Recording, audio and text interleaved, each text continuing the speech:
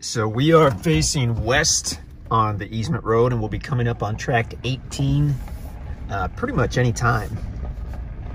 It is surveyed with the corners marked, so we're going to be on the lookout for a survey marker on the left, and there it is. You can see some pink ribbon.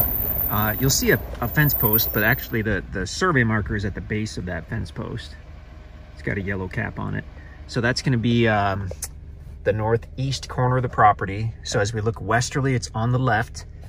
It's actually over 300 feet wide, and then goes back to the south.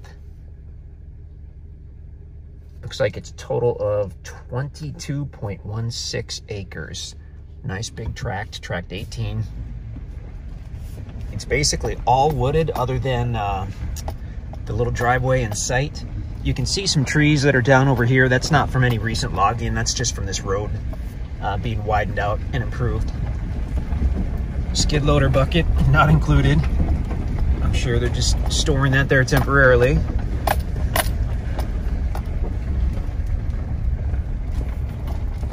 And there's a little driveway and trail right there. Looks like that goes back to a cleared site. Beautiful timber, big pines and oaks. And then the northwest corner will be somewhere toward the edge of that field on this side, on our side of the field.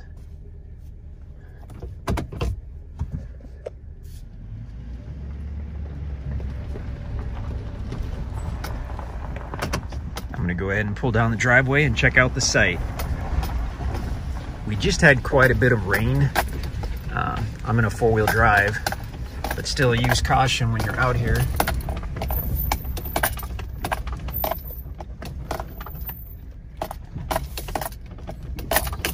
The guys came through with the mulcher and kind of mulched some of the smaller trees to open up the driveway and the site.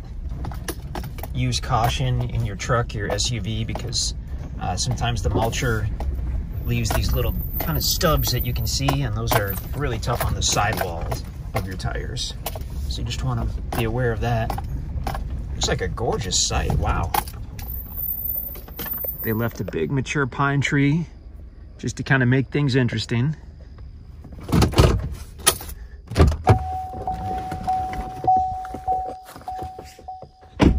And then the site itself is mostly level, so this is gorgeous.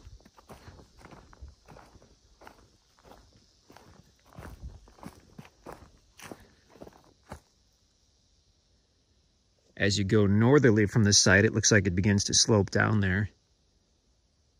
Beautiful section of property though, level for the most part. We've got a mixture of pine and oak trees.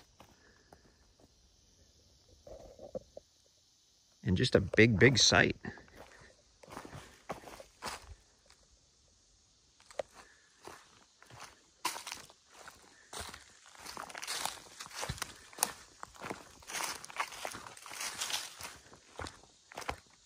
This does have that little creek, Pine Creek, which flows over it at some point. We checked out Pine Creek in a couple different spots. I don't know if we were back there on this property, but it was flowing just a little bit.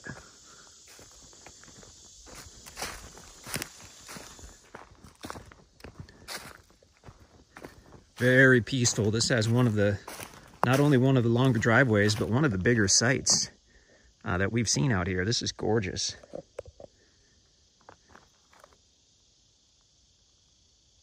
More than enough room to pull down here with even a big camper and get turned around and get situated. Again, watch out for some of the little stubs and some of these rocks that the mulcher kicked up. Usually within about a year, these stubs that were left by the mulcher, they dry up and practically disintegrate. Gorgeous property. We'll do the drone video as well so you can see it from the air. But I mean, it's a tract where you've got the potential to do a mile of private trails if you wanted.